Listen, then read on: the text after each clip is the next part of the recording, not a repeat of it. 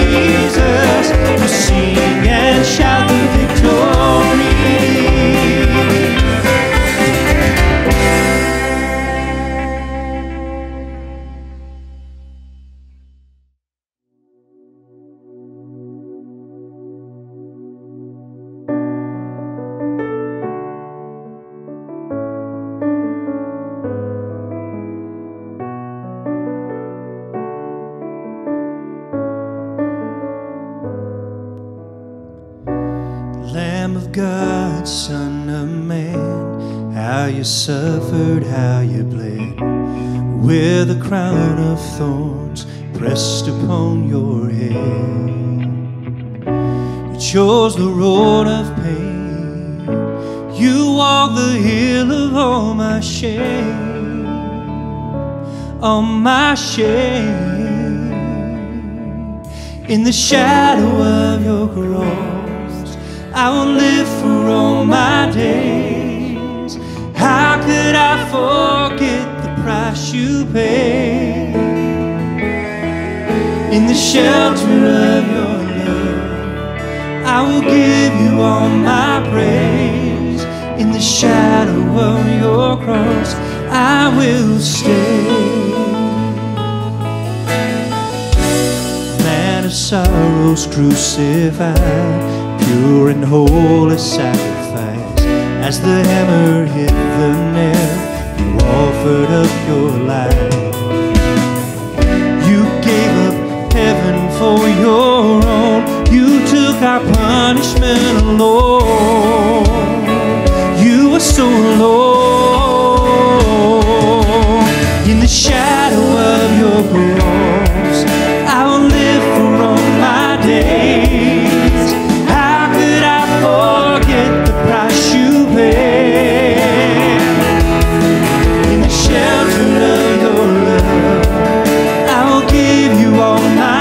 days. In the shadow of your cross, I will stay. Oh, King of majesty, forever I will sing of the gift you give to me. You gave to me. In the shadow of your cross, I will live for all my days. How could I forget the price you paid? In the shelter of your love, I will give you all my praise. In the shadow of your cross, I will stay. In the shadow of your cross, I will stay.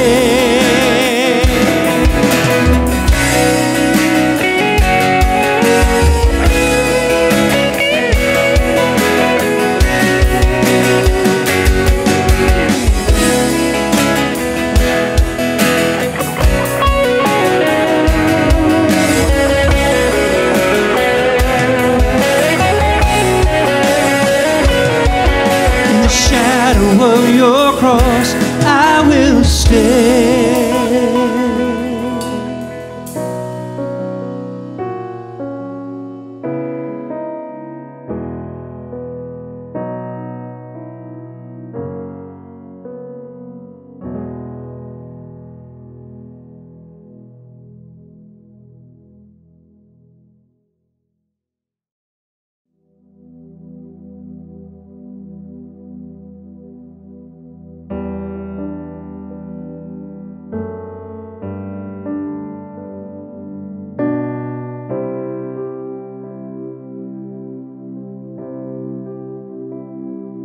There's a place where mercy reigns and never dies.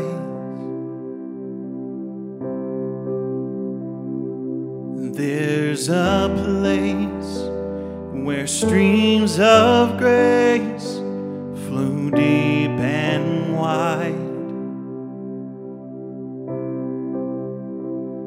where all the love I've ever found comes like a flood, comes flowing down.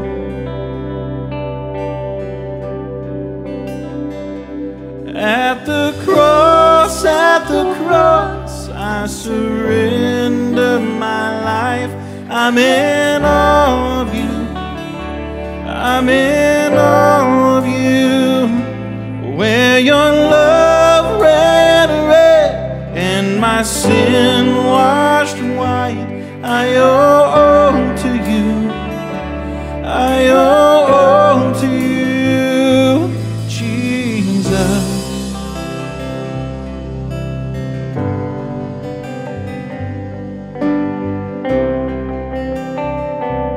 There's a place where sin and shame are powerless, where my heart has peace with God and forgiveness,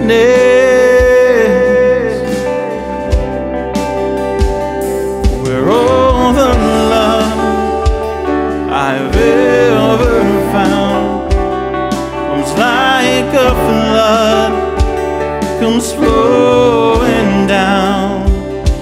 At the cross, I surrender my life. I'm in awe of you, I'm in awe of you.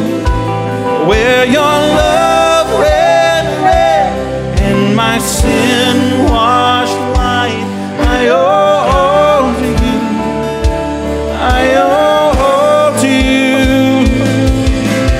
Here my hope is found, here on holy ground. Here I bow down, here I bow down.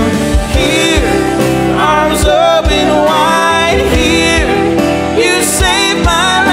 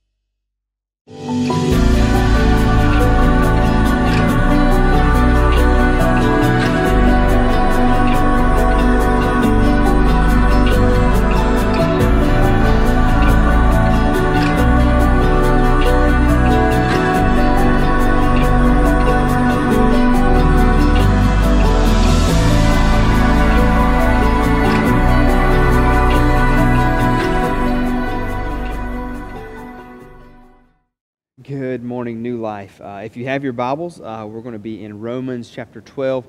We'll start in verse 14 this morning, so you can be looking that up in the Scriptures or on your device, however you want to do that if you choose to follow along this morning.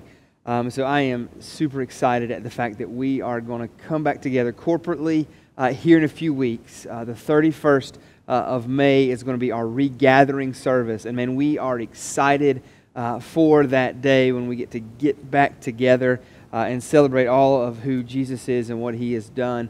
And so that Sunday is going to be, man, we're so excited about it. What we're going to do is we're going to take every precaution possible to keep us as safe as possible. So we'll practice social distancing, we'll do some different things like that, and be rolling out some videos over the next few weeks just to kind of keep you updated on what that will look like and what that will mean for us as we interact with one another. We're family, and so we want to act like family when we get together, and so I know there'll be that tendency to do some things that may not be in our best interest at this time. And so, like I said, we'll roll out some of those things. We'll have ushers that'll help us find seats. We'll social distance in the sanctuary, even our children's ministry. We're going to limit how many kids we have in classrooms. If you feel comfortable with putting your kids in a classroom, those type of things will all be optional and will be there to help just serve you. And so, but we'll be rolling those type of things out. The big thing that's changing on the 31st is that we are no longer gathering here on campus at 9 a.m. in the morning. We are moving our worship service back to 10 a.m. 10 a.m. So the 31st, mark it on your calendar, set your alarms, all of those things. We are going to meet and gather at 10 a.m. here at New Life Baptist Fellowship. And so I'm not going to give you too much information on why we're going to do that. As over the next few weeks, as we prepare and as we get ready, when you gather here, we're going to share the heart behind why we're moving our services back to 10 a.m. And so we're excited about that. God has just really pressed upon my heart some things that I feel like that we need to press into and we need to do a better job at as His body, as His bride, in reaching our world and accomplishing the things that He has called us to do and be. And so we will be changing our times to line up with that, to come alongside and to line up with what our vision and mission is here at New Life Baptist Fellowship. And so the 31st will be our kickoff service of looking to the future of who God wants us to be and starting to follow that out. And then again, through the summer, we'll start to kind of reveal some of those plans as what God has pressed upon our hearts here as leadership of this church to be going after. And so we're excited for that. So don't forget, 10 o'clock, the 31st, we will meet and gather here in this place. We are also that morning going to celebrate our graduates. We had already planned to use that Sunday as a Sunday to celebrate those students who are going to be graduating high school. And again, I know that this is crazy times, different times, and things are going to look different for them moving forward as it pertains to graduation, as it pertains to the summer, all of those type of things. And so we want to just celebrate our graduates that morning as well. And so we'll be rolling out more information too as Tyler gets a hold of the parents of those graduates as well as those graduates to kind of keep you up to date on what we've got planned there. But again, we are excited that we finally get to come together and worship. And so I'm going to ask you if you'd join me this morning as we pray. And then we'll jump into where we're going to be this morning. We'll recap for a moment, and then we'll look forward to what God's got for us this morning in His Word. So join me as we pray. Father, we love you. Jesus, we need you. God, a very tough scripture to look at this morning, a very difficult and weighty scripture to just wrestle with in our soul. And so, Father, I pray this morning as we watch, as we listen, God, as we hear your word proclaimed, Father, that your Holy Spirit would start to move in our lives, start to move in our hearts and soften us in those areas where we need to be more obedient. God, maybe in those areas where we've become hardened, maybe in those areas where there's some sin that has crept in, God, I pray that you would just reveal, God, that to us, that you would move and speak in a mighty way. God, change our hearts. God, may your Holy Spirit have freedom, Lord, as we listen and hear your word proclaimed. God, do a work in the life of the people that call themselves yours. And Father, maybe for someone this morning that's watching on the web or watching through Facebook Live, God, maybe this morning is the morning that you call them to yourself. God, that you rescue them from sin, that you rescue them from themselves. And so, Father, I just pray, Lord Jesus, if that be the case, God, that you would start to soften the heart of the one who needs you as Savior. God, move in a mighty way this morning. We beg of you. We plead with you. God, we are excited to see what you're going to do in the life of this church. God, as we get to start back gathering corporately. God, help prepare our hearts for what you have for us now as well as in the future. Jesus, we love you, we need you, and we thank you for what you're going to accomplish this morning through your word. In your name we pray. Amen. So last week we were in Romans 12:12, where Paul just provides us with three key, vital keys to responding to hardships, to responding to difficulties. He says that we need to choose joy and hope, that we need to be patient, and that we need to pray. And so that's what we looked at last week and just dove into. And so this morning what Paul's going to do, he's going to encourage us in our relationship with one another, explaining how to be a community of brothers and sisters in Christ, explaining what it looks like to be a part of the family of God. Even having to work through some of those difficulties, working through some of those struggles that may arise as a result of being family together, as well as a result of things that may come at us from those who are not a part of the family. And so he's going to break that down, and he's going to walk through some of those things with us. And so first what we're going to do is we're going to need to enter into the joy of others. By delighting and being glad when others are experiencing successes, when good things happen to other people. We need to celebrate that. We need to be excited for those blessings and those type of situations that take place in life. As well as walking into those areas where there's brokenness, where there's messiness, where there's struggles, where there's difficulties, for us to struggle well together, for us to love and care for each other enough to walk through some of that together and respond in a way that honors Christ. And so he says those two things immediately following a very heavy and weighty statement about blessing those who do bad to you. I mean, how difficult is that? To bless those, to have that heart to bless someone who mistreats you, who does difficult things to you. But what can we do? I mean, we can always go back and we can look in the Scriptures, and we can allow the Scriptures to resonate in our hearts, can't we? We can go back and we can see those times where Jesus is a living example of exactly what the Apostle Paul is teaching here in Romans 12. So I just think for a moment of Jesus on the cross, right? Jesus has every opportunity on the cross to come off that cross anytime that he wants to. Why? Because he's still God in the flesh. And at any moment, he has at his disposal these legions of angels to come and rescue him and rightfully show this wicked and sinful people who he is. But what does he do? He restrains from that, does he not? He knows what's at stake. And so what does Jesus do? He doesn't respond that way. No, he responds in a much different way. How he prays for those who are crucifying him. He prays for and asks God to move in their life. The thieves on the cross, he shows mercy and grace to. So we see Jesus like that, having every opportunity to move in a way that would benefit him, but he doesn't. And so Jesus also, as we're going to look at the Scriptures this morning, we're going to see in his life as he gets to celebrate his disciples. Man, he gets to enter into that joy of celebrating them, like in Luke 10, 17 through 21, where Jesus declares that he is full of joy through the Holy Spirit. And so we often think of Jesus as what is this man of sorrows and difficulties. Yet Jesus was also filled with joy, is what the book of Hebrews and the book of Psalm teaches us. All of those declare that God was anointed with this oil of joy. And so Jesus had a joy in him, and he spread that joy to his disciples and to those that he came in contact with.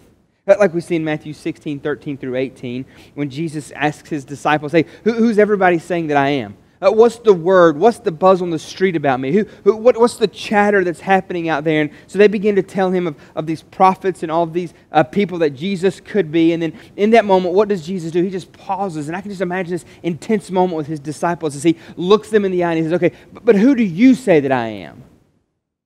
And what do we know? We know Peter steps up, takes the challenge, and he responds in such a way as for God in the flesh, as for Jesus to celebrate the reality of what Peter has said. He says, yes, Peter, that's right. He says, upon this rock I'll build my church. Not the rock Peter, but on the statement, the weighty statement that Jesus Christ is the living Son of God. That's the very foundation upon which his church is built. And so what does Jesus do? Jesus celebrates that in the midst of his disciples. So we see Jesus living this out in front of his disciples, as well as the last thing that we'll look at this morning with this being hurt and moved by the hurt of others. In John chapter 11, what happens? Jesus comes into town and his good friend Lazarus has died. And those people there that he is close to, he's hurt and he is moved by what's taking place with Lazarus. And so we see Jesus in that scripture in John 11 weep, because Jesus is broken over the fact of losing someone close to him, and those that he is close to, he is broken over the fact of their hurt and their pain. And so as the body of Christ, when we are faced with difficult truths in the Scriptures, what can we do? We can always flash back to the life of Jesus and follow his example. Follow his example. And we'll see that all here as we look through the book of Romans chapter 12, starting in verse 14. So all of the commands that we're going to look at over the next 2 weeks, they're going to assume that something deeper has happened in your soul. We're going to assume that something greater has happened in your heart. Because all of these commands are rooted in the freedom from self-preoccupation and self-delight. We've been removed from that. It's not about me. It's not about me. And that's what happens when we enter into a relationship with Christ. It frees us up from us. It gets us out of the way.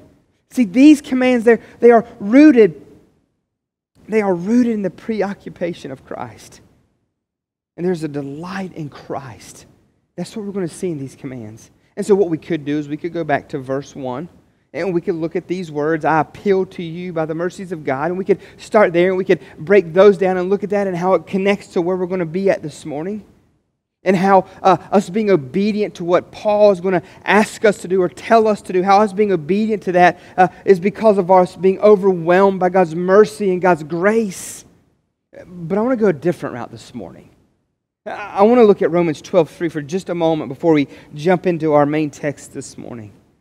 And this is what Paul writes. He says, for by the grace given to me, I say to everyone among you, not to think of himself more highly than he ought to think, but to think with sober judgment, each according to the measure of faith that God has assigned. So the alternative of thinking too highly of ourselves, this self-preoccupation or this self-delight, which is the root of all sin, is to look away from self and to look to Jesus and behold his beauty, behold his glory. And then notice one other thing in verse 3 that I believe is so relevant to commands like this. Especially when we're going to see here in a moment where Paul says, bless those who persecute you, weep with those who weep. See, verse 3 tells us to think with sober judgment, each according to the measure of faith that God has assigned, that God has given. Paul says that the measure of faith that we have is what? Is a gift from God. That God bestows this upon us. It's God who gives you the good gift of faith. The ability to be able to believe. The ability to be able to trust and walk in that. I mean, think on that for a moment. Be fixated on that for a moment. That it's a good gift of God for us to be able to believe. That He opens up our heart. He opens up our mind. He does a work in us that allows us to have the faith to believe. If it wasn't for Him, we would never be able to obey this. We would never be able to walk in this. We would never be able to be obedient to what He's called us to be obedient to what the Apostle Paul is going to share with us this morning.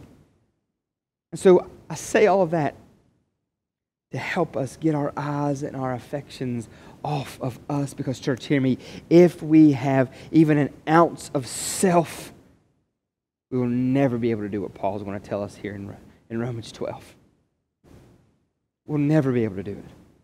If we keep our eyes focused on us, our eyes fixated on us, we will never be able to live out this deep, heavy, weighty truth that Paul is going to give us. And so this morning what we're going to see is we're going to see three kinds of people. We're going to see those who persecute us, those who rejoice, and those who weep. Romans 12:14. Let's jump in. This is what the Apostle Paul says. He says, bless those who persecute you. Bless and do not curse them. Notice what kind of a radical behavior this is. This verse doesn't just say, don't retaliate. It doesn't say not to just do something to them because they've done something to you. It doesn't say that. So the point here is not only our behavior, it's our heart. It's our motive. There's this partial quote from Jesus in Luke 6:28 where Jesus says this. He says, "Bless those who curse you. Pray for those who abuse you." Is that not crazy? Of course Jesus would say something like that, right? Of course we know that he would bust onto the scene and he would say something like this. Instead of get even, instead of take it to the next level, instead of retaliate, you've got this right to do. No. Jesus says, bless those who curse you, pray for those who abuse you. And so what we see here with this word pray, it shows that behavior is not only the issue. See, prayer is voicing to God what you long for. Prayer is going before the throne of God and making your needs known.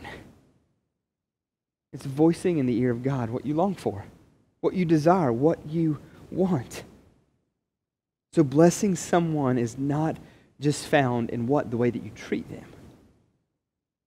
Oh, that takes it to a whole new level, does it not? Blessing someone is not just found in the way that you treat them, how you respond to them. No, it includes the longings that you have for someone. It includes the desires that you have. That's heart stuff. That's deep level stuff that we have to work through, especially to those who have abused us, or those who have hurt us, or those who have mistreated us, or taken advantage of us. He says, bless them and pray for them. Pray for what? For their good, now and forever. That's what we're to pray for. I mean, is this not hard? Is this not difficult? I mean, this can't just be mustered up out of self-will, out of self-desire, out of just trying a little bit harder, smiling a little bit more. It can't just be mustered up. It has to be a move of God in the heart of His people. Nobody's going to respond or act or live this way. The world would say only a fool would do that. The saying of the world is what? I don't get mad, I get even. You're going to hurt me, I'm going to retaliate. I have the right to respond and do now in a way that benefits me. But that's not what Paul is teaching, and that's not what Jesus would teach. So it has to be the work of the Holy Spirit in the heart of man to be able to live this out.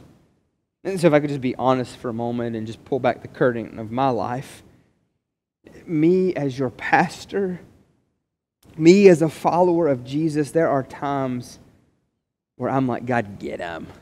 God, sick him. Oh, God, make him hurt. God, make them struggle. God, get him. Or there'll be times in my heart, and this is not verbalized. No, we're much more. And you're pastor, right?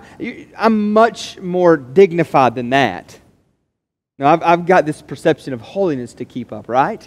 That's how we do it as a church. That's how we do it as believers in today's world, is it not? I mean, all this stuff is internal, so nobody can see it, and so we really got a handle on it, which I would say is one of the darkest places to be. Because what's the most scariest is what people can't see. In all reality, that's exactly what God hears, knows, and is aware of.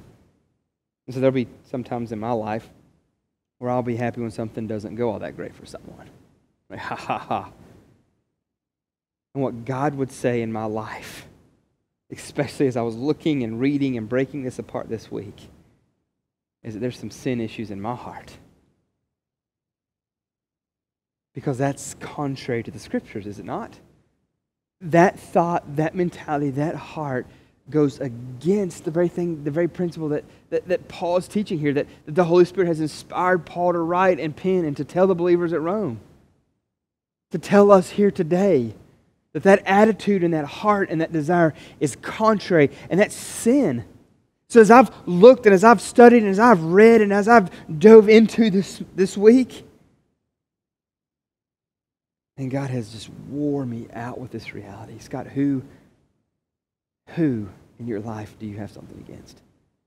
Who in your life are you not praying that I would bless and move in a mighty way in them? Who, even those who have done wrong against you, even those who have mistreated you, even those who have said things falsely on your account, even those who have acted in a way that has come against you. And so I guess maybe this morning what I would ask you is this: who do you need to be praying for in your life?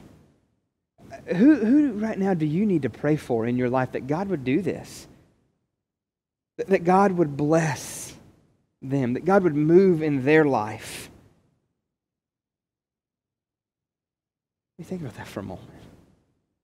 Maybe in the moment even of the sermon and the scriptures being proclaimed, God in His good grace, by way of the Holy Spirit, would stir up in your heart this reality of someone maybe that you've got a vendetta against, that you've got a hardship toward, somebody that maybe has mistreated you, said some things about you. Because the reality is this, if you live long enough, you're going to upset and frustrate people. There's going to be jealousy, there's going to be tension, there's going to be things that happens. And more than likely, you're probably aware of that, and you probably know, you probably feel some of that. And so my question is, who do you need to pray for this morning? Who has God stirred maybe in your heart this morning as I began to read and break down some of this? And so this way of living, church, can only come from Christ. It can only come from a relationship with Jesus. See, when we see that Christ is all sufficient, when we see that He is enough, then we can settle in and we can live out this. See, living this way comes not from thinking highly of ourselves or thinking more than we ought of ourselves, but what? Seeing ourselves in light of the way that Jesus sees us. Broken, sinful and wicked, and in great need of Him. And when you start to look through those lenses, God starts to shape and mold your heart all the more in the way that it should be. So he goes on and he says this, he says, rejoice with those who rejoice. It's this thought of being glad in the blessings and honor and welfare of others, no matter what your situation is. And so this is the heart behind all that Paul is saying. And so I just love the story in John chapter 3, where we kind of get to see this example lived out. See, when the reports of Jesus' success, it comes to John the Baptizer there, and his influence over the Israelites was starting to decrease some. And so this was John's response. This is what he says. He says, a person can receive only what is given them from heaven. You yourselves can testify that I said that. I'm not the Messiah, but I am sent ahead of Him. The bride belongs to the bridegroom. The friend who attends the bridegroom waits and listens for him, and is full of joy when he hears the bridegroom's voice. That joy is mine, and it's now complete. He must become greater, and I must become less. What happens here? John takes his eyes off of himself. He understood that there was something much greater at stake. He was excited no matter what. Why? Because Jesus was being made known. All glory was going to Christ. That was his heart. That was his desire. And so that's how we can live that out when we see life's not about us, but it's about Jesus, making much of Jesus. We can celebrate with those, rejoice with those when good things happen. He goes on, he says this, he says, weep with those who weep. So what Paul does here is he instructs us to just mourn with those who mourn. He's saying we need to be sensitive, or we need to be compassionate to the hardships and sorrows of others. By learning to weep with those who weep, we can enter into the pain of others. And in that pain and in that hurt, what we can do is we can minister what? The love and the peace that only comes from Jesus. We can bring that into that relationship, and we can walk with those through the difficulties and the struggles and the hurts. See, when people are hurting, merely just being with them and just weeping and crying with them is some of the greatest ministry that you can provide. We don't always have to have the answers. We don't always have to have all the words. We don't always have to try to give them a cute little Bible verse to make them feel better. I think just presence is what matters. Just being there. Being an ear to hear what they have to say without even giving feedback unless they want it. Just being in the room with someone that's hurting means more than we can ever know. Ever know. And we see Jesus do this all the time, don't we? We see Him act that way, as I've already said, with Lazarus. He was broken there. Also, what we can see in the Old Testament is you see Job's friends. They did this at first. They started off good, but they ended horribly. Job 2:13 tells us this, when they sat on the ground with him for 7 days and 7 nights, no one said a word to him because they saw how great his suffering was. They're just there in His presence. They're just there with Him. They're just mourning with Him. But it's when they open their mouths and they attempt to offer their wisdom and their understanding that takes this story downhill quickly. And so all of this comes down to getting our eyes and our desires off of self and looking toward others through Christ. Through Christ. So we can rejoice with those who rejoice. We can mourn with those who mourn. Why? Because we're not looking to us. It's not about us. It's not to benefit us. It's to be the hands and feet of Jesus to them. It's to be Jesus in the flesh for someone that's hurting, for someone that's celebrating. It's to be Him in this world. But isn't it easier to do whenever there's someone who we have close relationship with? When it's with someone who doesn't aggravate us or frustrate us? It's so much easier to do it then. But Paul doesn't set this scripture up that way, does he? No. He says to bless those who persecute you, to bless those who aggravate you, to pray for those people who treat you a certain way that's not acceptable and not right. That's what he tells the believers here at Rome to do, and that's what Jesus would echo. That's what Jesus would tell His followers to do. I mean, to pray for what? To pray for their soul, to pray for their eternity, to pray for their heart. Oh, that they would be awakened to the reality of who Jesus is. And hear me, when we live this way, when we act this way in this current world of difficulty and of struggle and of people taking advantage of us and people using us and people abusing us, and I know as I say that how ridiculous and crazy it sounds, because everything even in me says, no, fight for what you deserve. Go after what you've worked so hard for. Don't let someone tear you down. Don't let someone mistreat you. Don't let someone abuse you. And so when we fight and we try to defame them and we try to tear them down and we try to belittle them, it does nothing for the glory and honor of Christ. Nothing. Amen. But when we respond in a way that is peaceful, in a way that looks for the betterment even of the person that uses and abuses us. Oh man, how God can work in that to rescue and redeem lost man. Oh, how God will work. So entering into people's pain can be a very, very challenging thing for us. It can be very difficult. It can be very hard. And let me give you a few reasons real quick as we start to wind down. The reason why it can be hard is, one is the fear of not knowing what to say or what to do. It's awkward. It's hard to enter into those moments. But remember, as I said earlier, we don't need to say anything.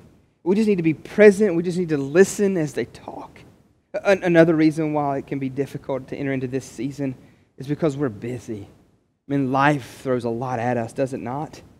And so weeping with those who are hurting, it takes time. It takes a lot of time. Yet Jesus went out of His way to do what? Comfort those who are in pain. A third reason could be this: being afraid that you won't be able to answer their questions properly. You won't be able to answer their questions properly. We aren't there to provide answers, but we're there to provide comforts. You don't even need to enter into it with that thought. I mean, I'm just here to be here to be present. And I think another reason why it can be difficult is because we're worried that we can't fix their sorrow. Which it's not our job to fix them. Their healing will be a journey with who? The Father. Only God can fix them. So being a follower of Jesus means that we will be persecuted. And how we respond matters. We've got to get our eyes off of us. We've got to look first to Jesus, and we've got to behold His beauty. Get our eyes on the cross and what He's done for us. See, when we do that, we can respond in such a way that brings Him glory. And when it brings Him glory, it points people to Himself. So may we grow and mature to the point that when we are in a situation of persecution or difficulty, that we bless those who persecute us, that we rejoice with those who triumph in good things, and that we weep with those who enter into suffering, and we come alongside and we care for. May God, through the Holy Spirit, use this difficult truth to bring you all the more into maturity. Man, I just believe this reveals all the more how mature we are in Christ by how we respond and do and live difficult scriptures and truths like this out. May you live this out in such a way that points people to the very heart and nature of Jesus. Church, Church, thank you for listening this morning, man. I know this is difficult. I know this is tough, but may you look for opportunity. And I believe it starts with praying for. And God will prepare the stage. God will open up the door. God will show you what to do next in the lives of those who persecute and who hurt and who try to tear down. But what we've got to do is we've got to enter into this difficult truth and allow the Holy Spirit to direct us, to lead us, and to guide us. May God bless you. I want to pray for you as we close. God, speak to the hearts of the people. God, move in a mighty way. Help us land at this place. Help us rest in this difficult truth. It's in your glorious name we pray. Amen. Hope you have a great week.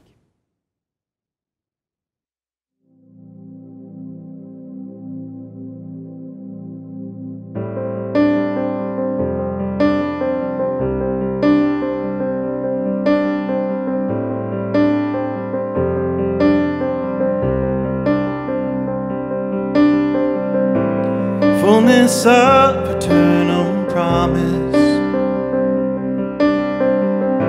stirring in your sons and daughters, earth revealing heaven's wonders. Spirit come, Spirit come. What you spoke is now unfolding, and all your children shall behold it.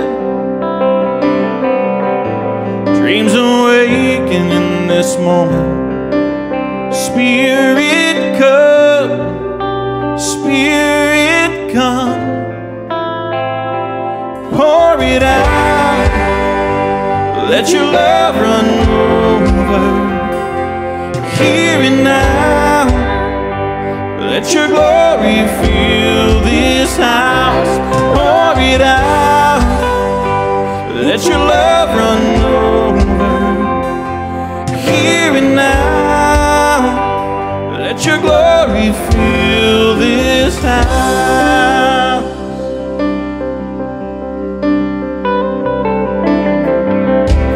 Now the world awaits your presence, and this power is within us. We will rise to be your witness. Spirit come, Spirit come. Pour it out, let your love run over. Here and now, let your glory fill this house. Pour it out, let your love run over. Here and now, let your glory fill this house.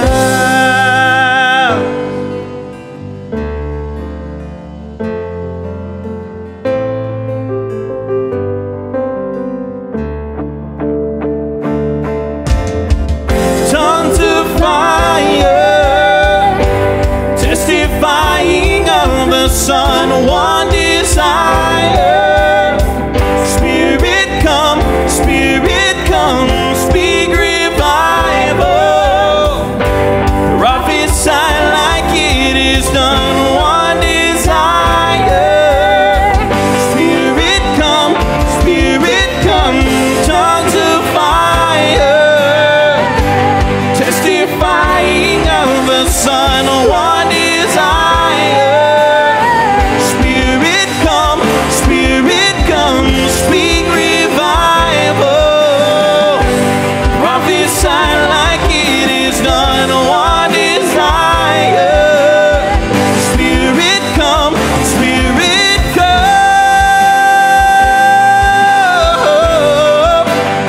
Spirit come.